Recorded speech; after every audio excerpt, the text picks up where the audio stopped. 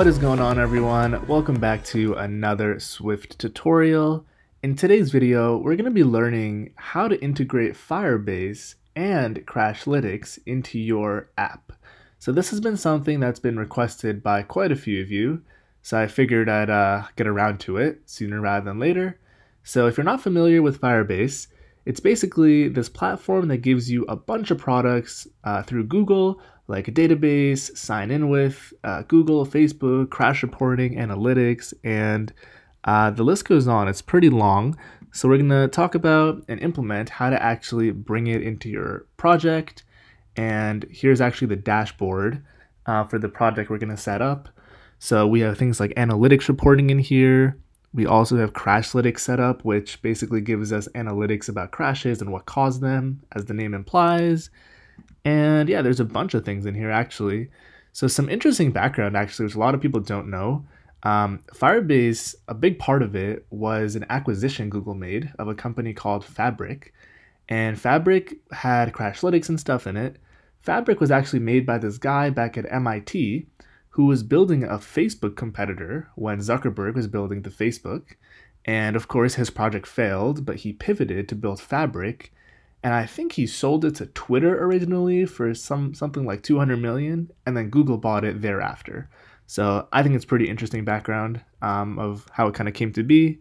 So yeah, that said, make sure you smash that like button down below. If you're new to the channel, hit subscribe. Let's get into it. So let's get started by creating a new project. We are going to stick with our single view application, and let's call this Firebase test.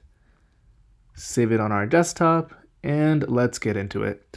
So the first thing we actually need to do is bring in the SDK that Google provides for Firebase. And to do that, we're going to use Cocoapods. So let's open up Terminal, and we want to cd into the project.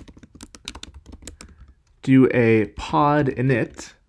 And if you're not familiar with Cocoapods, I've got an earlier video on it, or feel free to follow along if you have it installed. But let's do an open pod file. And now we want to bring in two Cocoapods. And the first one is pod Firebase core. And the second one is pod Firebase Crashlytics. And let's make these P's lowercase. Close text edit. And in our terminal, let's do a pod install.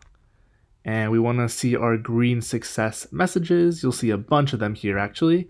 And you'll notice that it's installing way more than two things that we've added in our text file. And the reason is that these are dependencies that Google has under the hood. So you don't need to worry about them, but if you're curious, that's what all this stuff here is. But anyways, we can close our Xcode project back here with a Command W.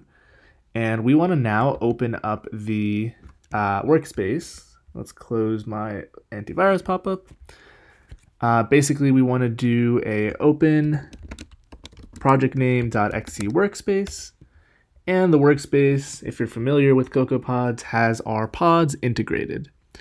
Cool, so now we can actually select our simulator of choice, hit Command R to build and run.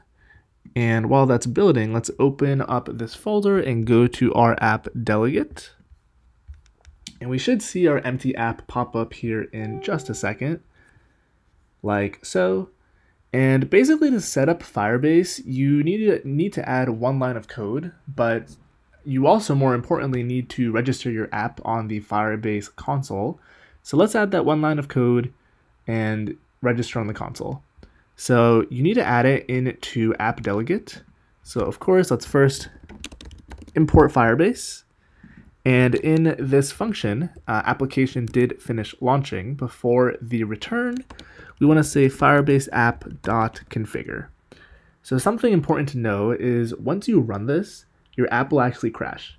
And it'll crash because we need to do some setup work to allow this Firebase SDK to configure itself.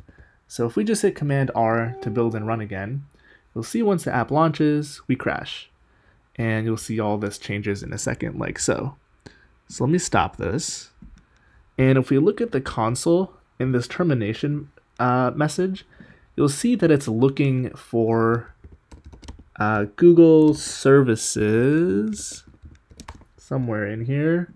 Basically, it's looking for a Google services info plist file, and we actually need to bring that file in, and it's provided in the Firebase console once we set it up. So that said, let's head over to our browser and go to firebase.com.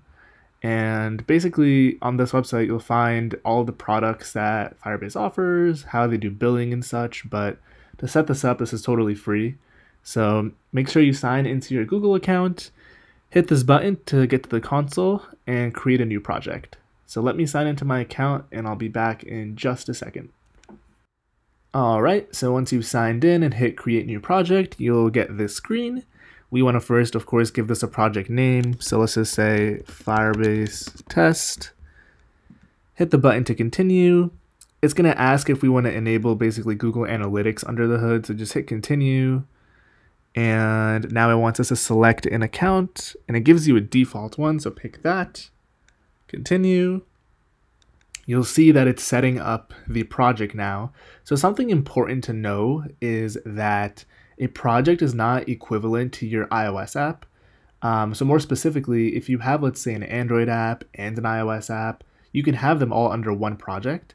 And the reason, of course, is let's say you have a database, you don't want to set that up per application.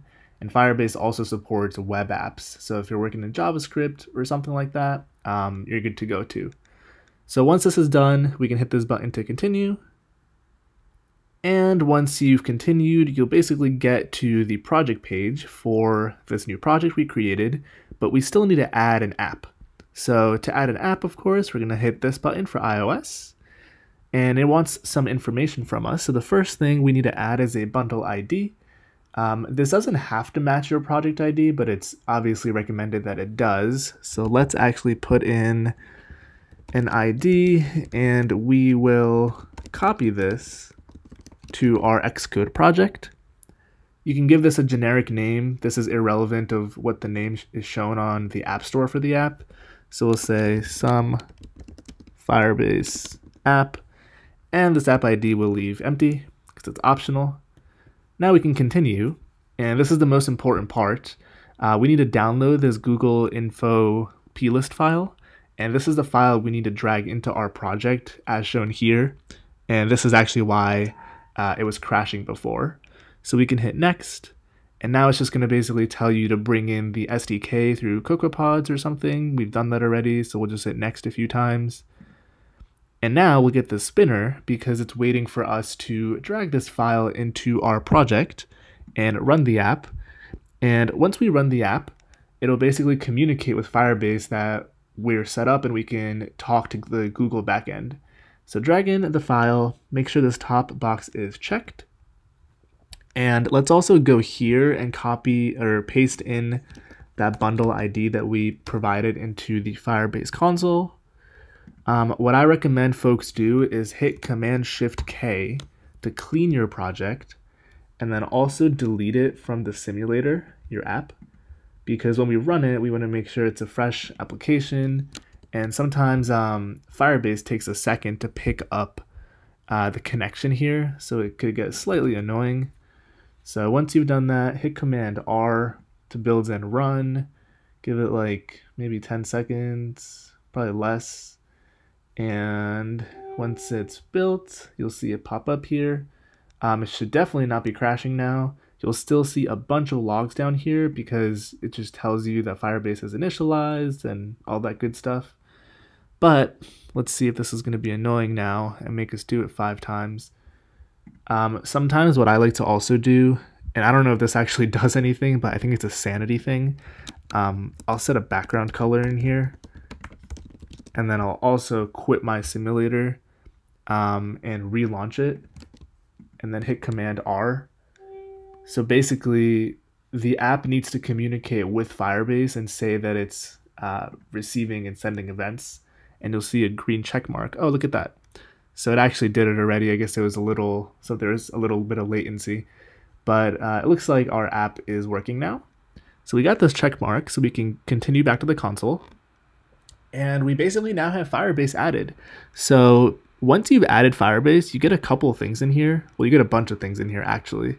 But the thing that I'll call out is under Analytics, the dashboard is super nifty. So once you ship your app to the App Store, you can see things like daily users and monthly users, their location, and a whole slew of statistics. So the next thing we're going to do is set up Crashlytics. And to do that, of course, we're going to go to the Quality tab, and we see Crashlytics is in here. So a quick background of Crashlytics. This was actually built by someone who was building a Facebook competitor at MIT when Mark Zuckerberg was building Facebook. And it basically failed, and then he pivoted to building this company called Fabric, which had Crashlytics, and then Google bought it for a ton of money because, of course, why not? Because Crashlytics is pretty awesome, to be honest. So as the name implies, it shows you really detailed background traces of crashes and what caused them. So it's super popular to use, and it's free, so that's important. So we're gonna hit this button to basically enable it, and we already brought in the Cocopod, but if we go to this link here for the docs, you'll see that we want to go to step 3 to actually initialize the SDK or initialize Crashlytics.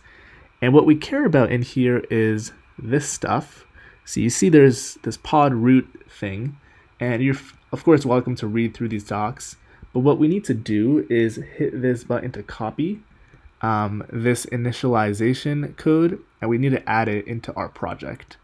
So if we go back to our project, go to the top level navigator, and we want to come up here to these tabs and select build phases. Hit this plus, and we want to add a new run script phase. Open up this new phase that it gave us, and we can delete all this and paste in what we just copied. So now this actually configures under the hood our crashes to be sent up to Firebase. So you don't need to worry about any other integration. Just make sure you have the Cocopod like we added in the beginning for Crashlytics, and this run script added. Hit Command R, and you are good to go. So now anytime your app will crash, it'll be uploaded to Crashlytics, and it takes a second for the upload to occur. There's some latency, of course. So if you crash right away to test it out, and if it doesn't show up here, don't be alarmed. Anyways, we can close this tab. And you'll see actually we have a check mark here now that we ran the project with that script pasted in here. So we can actually hit this, and you'll see that it'll show us that our app is crash free and there's no crashes or anything in here, but we basically have Crashlytics set up and good to go now. So that about does it for the video. It was quite a bit of stuff. Pretty basic also. I'm going to be doing follow-up videos on a bunch of Firebase things like the database, sign in with Google, things like that. If you haven't done so already, please do hit that like button. Helps out the video and channel quite a bit. Comment if you had any questions. I always love hearing from you guys. I love hearing your thoughts. I try to reply to every single comment. And most importantly, subscribe if you're new. I'd love to grow this channel as fast as possible, of course. Make videos that you guys love and you can learn from. Thanks for watching, and I'll see you in the next one.